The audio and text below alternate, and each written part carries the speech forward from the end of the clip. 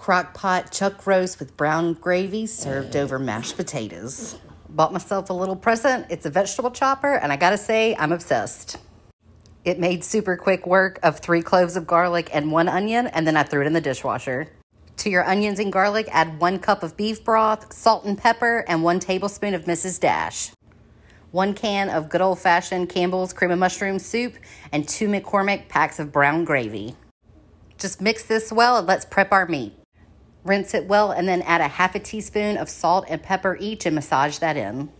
Make sure your meat is coated on all sides. Throw the lid on, put it on low for 4 to 6 hours.